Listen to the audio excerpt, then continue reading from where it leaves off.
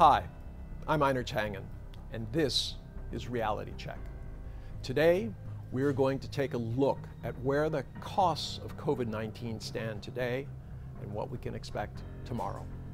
Most people are aware of the 600 million plus people who have had COVID, the 6.5 million who have died from it, the trillions of dollars spent by nations trying to prevent their economies from collapsing on treatment, on testing, on vaccinations.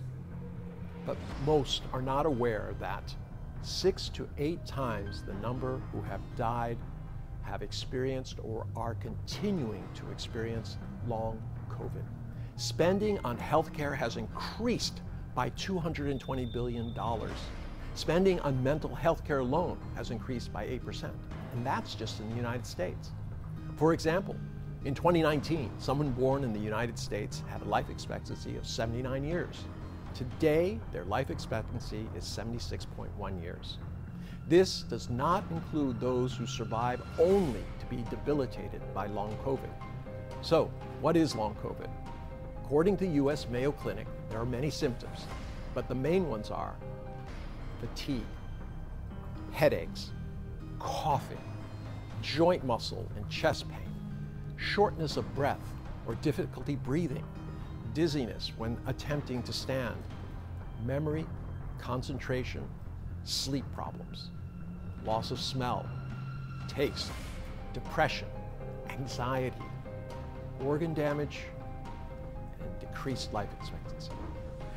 Imagine not having the energy to wash your hair, having a constant headache, being unable to work, being constantly depressed, and knowing your chances of dying earlier have increased. Unfortunately, vaccines which effectively decrease your chances of dying from COVID only decrease your chances of getting long COVID slightly. Less than 3 years into the pandemic, we still don't have all the answers, but the future does not look bright. As we speak, impatience and politics are threatening rational and needed scientific policies. Keep in mind, no amount of money will bring you back from the dead. Those who say the economic effects of COVID are worse than death obviously haven't experienced long COVID. Those that think wishfully that COVID is over, like Joe Biden, obviously don't understand the real damage from COVID is yet to come. So what are the real costs of COVID? Socially, the cost is the loss of loved ones, the cost and stress of having to care for those with long COVID, mental health issues, loss of faith in the governments that failed you, a loss of hope as people see their futures, like their life expectancy, declining, increased social and political divisions as people seek to blame others for their problems.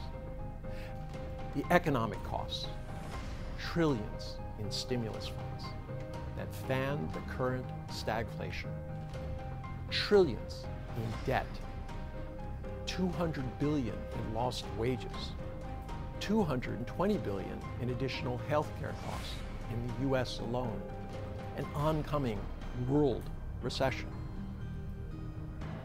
The political costs. The failure to spend 50 billion to vaccinate the entire world has resulted in millions of needless deaths, trillions in wasted stimulus funding, trillions in mounting debts, and a pandemic that has divided nations and the world. Interestingly, those who have mishandled their responses to COVID and suffered the most for it are now the most vocal about having others make their mistakes. While 1,500 people a day are dying from COVID, while more than half the world is waiting for their first vaccine shot, while new COVID variants continue to evolve, while poorly thought out stimulus packages continue to accrue interest, while personal and national debt rises, the leaders who failed their people talk about the pandemic being over or about getting on with it.